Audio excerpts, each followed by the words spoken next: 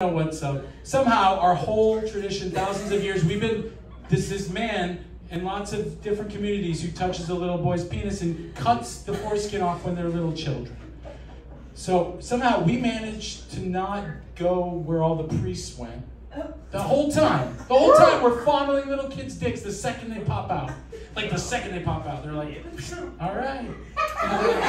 Throw it on the Barbie. Eat that shit, it's delicious.